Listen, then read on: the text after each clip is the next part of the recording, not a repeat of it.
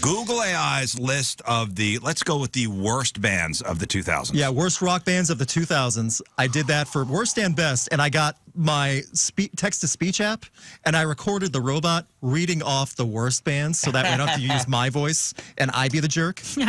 So, smart. Again, that's why. I can't stress enough, Google Bard searches Google itself to find these results, and man, oh man, there are some that are a little funny, but some are straight up cruel. Is that the AI Google Bard? Yes. All right, so here is... So this is chatbot GPT. Yeah. This is different, Google Bard listing off their worst rock bands. And he has a little explanation, a one-line explanation or two of why he chose those bands also. All right, here we go. Top 10 worst 2000s rock bands from Google Bard. These bands were chosen for a variety of reasons, including their overproduced sound, lack of originality, and bland lyrics. They were also all very popular in the 2000s, which made them even more of a target for criticism. 10. Papa Roach. Papa Roach is a band that is often seen as being formulaic and repetitive. Their music is often seen as being about anger and frustration, and their lyrics are often seen as being about nothing in particular. Okay. That's the last 30 9. years. Puddle of... Yeah, pause it. So That's the last 30 years of young rock music. I agree. And he says that the lyrics are about nothing in particular. He says about 3 bands. So that's like the catch-all. Right. But, yeah, so 10 Papa Roach, I don't agree with it all. At all. I don't even know why. I don't agree with that at all either. Yeah. All right, here's number 9. 9. Puddle of Mud. Puddle of Mud is a band that is often seen as being juvenile and immature. Their music is often seen as being about partying and drinking, and their lyrics are often seen as being about nothing in particular. I don't get that. You mean rock and roll? Well, Puddle of Mud's 80s? music is about partying and drinking. I'm not sure anybody was going to the Partying, catalog I for don't say. philosophy. Yeah, that's true also. No one's trying to get something like Tool-inspired. Yeah. Like Maynard-level lyrics from Puddle of Mud. What sometimes makes a band great 8. is them delivering what you Their expect. music seems to be about her hating me. All right, here's number 8. This is Google Bard AI. 3 Days Grace. 3 Days Grace is a band that is often seen as being unoriginal and derivative. Their music is often seen as being a ripoff of other bands, and their lyrics are often seen as being cliched and predictable. I don't 7. agree with that one either. So Breaking Benjamin. Breaking Benjamin is a band... You're basically going down the Point's entire playlist. Yeah, I was going to say, Bard is making friends in St. Louis. Baby. also, this was I love the Adam era 3 Days Grace too. Me too. So it's like I don't see the point of that one at all. So Breaking Benjamin is a band that is often seen as being boring and bland.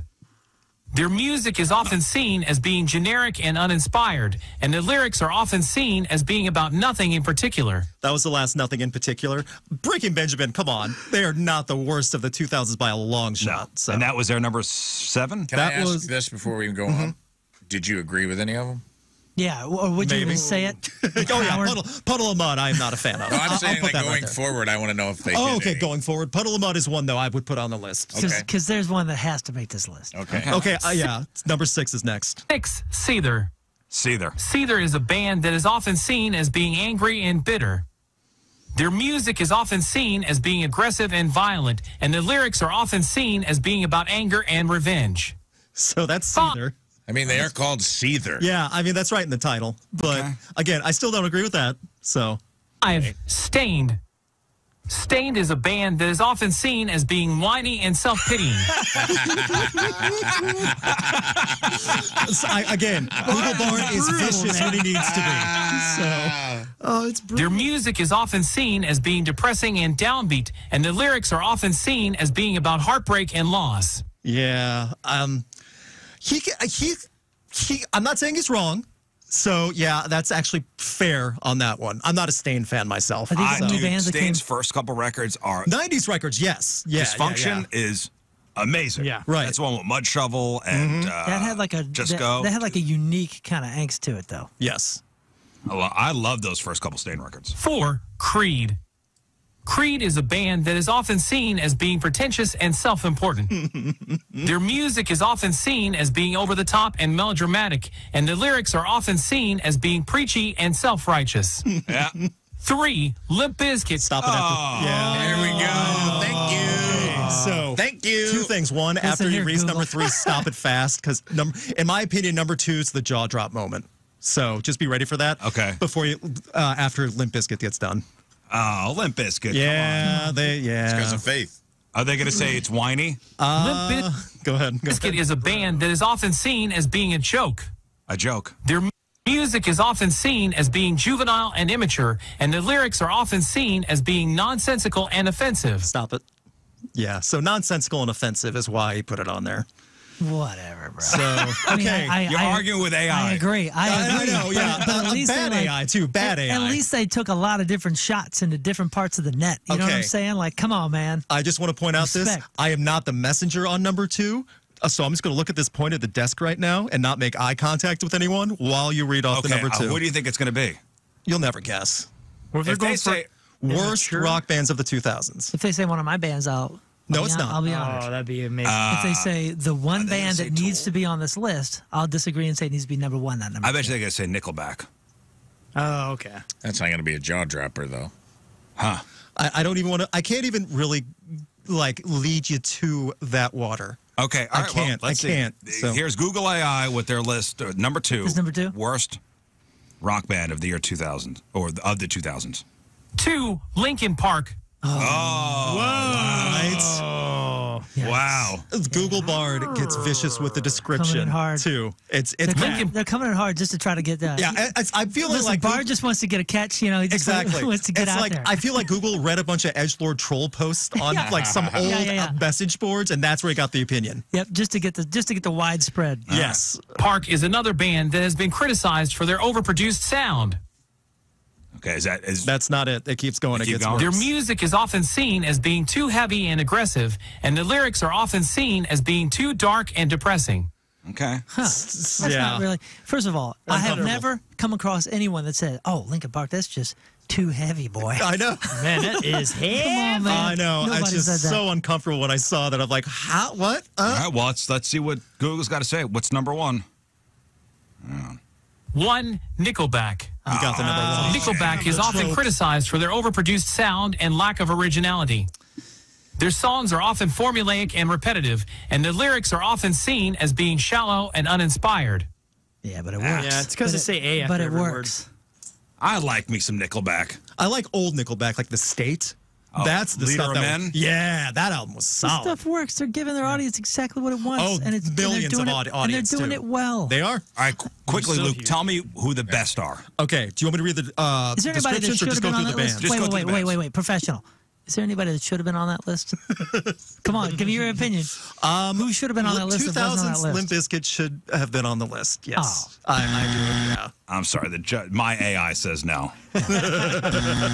My AI says, hell yeah. Okay, there you go. So I'll just go through the bands then. Yeah. Okay, number 10. These are the best 2000s rock bands according to the same AI. Number 10, The Strokes. Number 9. Okay, no. Okay, you do that for each one. You can do Wait, that for this each one. is what? This is The what? best, the the best, best bands of the 2000s rock bands. From Bard. Same From thing. Bard, Yep. Yeah. Okay. You want to read the description or just go through the bands? Let's go through the bands. Okay, number 9, My Chemical Romance. Okay. 8, Coldplay. Yep. Okay. 7, Radiohead. Riz, you're pushing the button a lot. Do He's you not like sitting that on the one? button. Dude, I love it because Radiohead people lose their mind. Diehards. I know, Diehards. Even more. I'm starting next week's right now. Radiohead. Radioheads. Okay. 6, The Killers. Yep. Love me some Killers. There you go. 5, Muse. Okay. 4, Foo Fighters. Okay. 3, The White Stripes. All right, it's fine. Number 2, Best bands of the 2000s. Linkin Park. Oh, so Do you see Number the 2. issue? Do you understand why Google Bard is a little bit bonkers but hilarious at the same time? Hypocrite. Yes. Yes. Well, you know what's funny? It's not all that different than major publications. We were an alternative press for the best band of 2004. Okay. And in the exact same, I think it was a cover issue. I was on the cover. Okay. And in the exact same issue, it said, bands no one will care about in 2005. Oh, goodness. So Linkin Park Bard made is the best kinda- and worst. Bard Okay. is kind of right in the music review world here. Okay, yeah. And then number 1, Green Day. Of the American 2000s? Idiot. Yeah, American Idiot was big, so that's why it said Green Day was the best. I mean, I'm 2000s more of a rock band. 90s Green Day fan than Me 2000s. too, and I'm a didn't Dookie like fan. it. I did not like. I mean, I liked American Idiot, but I wasn't into it. But it was like the revamp of all revamps. Yes. I mean, it Oh, was sure. like I mean, look, they made a Broadway. explosively reinvented. Change gears, big time. I mean, impressively. Like Yes. that is like the model. It became almost like a U2 model where you're like, holy crap, look, if Green Day can do this, Blink can do it too. And all these other bands. You know what I'm saying? So that really was, I understand actually why Google is thinking that. Okay. All right. Moon agrees. It kind of makes sense. Rafe, you agree?